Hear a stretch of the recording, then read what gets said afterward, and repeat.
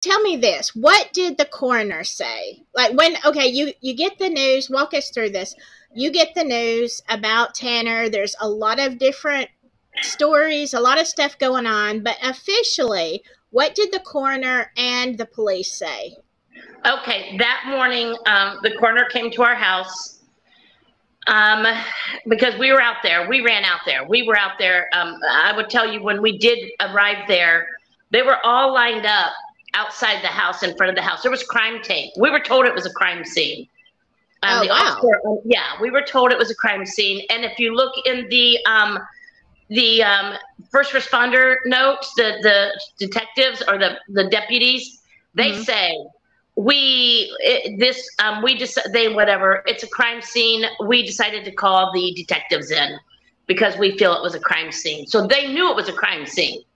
It wasn't just this kid just dropped, and so they knew it was a crime scene from the beginning. So the family was all lined up outside, 10, 15 feet apart, and they were taken to the sheriff's office in separate squad cars. And we were told by the lead detective they did that because they didn't want them colluding and getting their stories together, formulating a story even more so. Because he already told us, the detective told us that they had formulated a story that morning, and they do not believe them. And so they get there, the coroner comes over, he's speaking with our family that afternoon, and he said that house, we've had a lot of people call that is a known party house. I didn't know. I mean, we didn't know. We just knew that this, we thought they raised their kids like we raised our kids. I mean, you know, here, this is an upper class, upper middle class home. Like, you know, the family, the home's gorgeous. You know, the kids are all popular. Marcus was, you know, class president.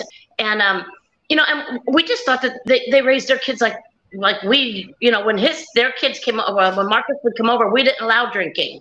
We didn't allow all that stuff to go on. So we just figured that's, you know, being naive, I guess. I should have, you know, paid more attention to all that, but I didn't. And, but yeah, they said that was Tanner's death is highly suspicious, and they will continue to investigate. They're not going to close his case.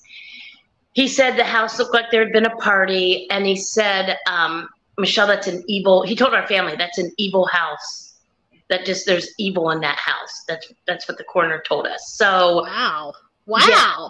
What do you think? Like, that's an odd statement. What do you think he kind of meant? Did you have any idea what he meant by that? I just thought it was a bunch of bad people. I mean, I didn't, at that point, I didn't know. Now looking back, and all the people, I guess there was half the community called the sheriff's department and said, that is a known party house. Those kids take drugs.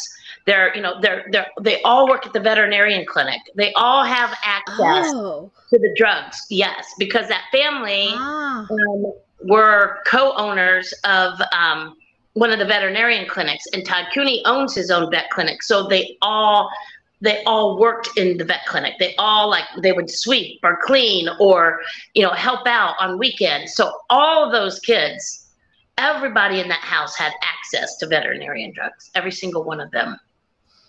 Okay. All right. This picture is becoming more clear. In one of the papers that I've got, that he said this was an open investigation, like he wasn't closing it out and ruling anything. I guess, what was the thing that started sending the alarm bells off past the text and calls that morning? Okay, so I just kept asking, why was a veterinarian called? Because Tommy is the kid who called us, which is Tanner's very best friend. And his dad was out at that house the night before, and we found out that morning that he had lawyered up. And, you know, he had a past addiction to ketamine, and he lost his license for 7 years to his addiction of ketamine. They found him at his house unresponsive. He had to do drug rehab twice. He'd just gotten his DA license back like in August of 2011, and Tanner passed in April of 2012. Wow. So he just, and so there's a lot. There's drugs that were missing from the clinic. We got the owner actually is the one who contacted me, and I'm not going to jump forward with that yet. Let me just finish that week. Okay. That week, we had a meeting with the coroner, the detective, and the pathologist. And they said in all their years combined, they have never seen a perfectly healthy 19-year-old kid just collapse and die for no reason. And we didn't understand. We're like, white. There's my sister who is a naturopath, a holistic doctor.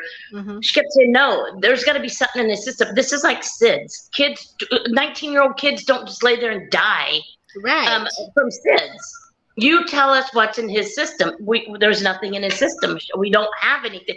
So then how can you say he just died from positional asphyxia and his heart was secondary, but they said it wasn't his heart. They said it was not his heart that caused him to die, but whatever caused his positional asphyxiation. Well, we just kept going on, and they wouldn't, from the beginning, we started seeing things starting to like cover up.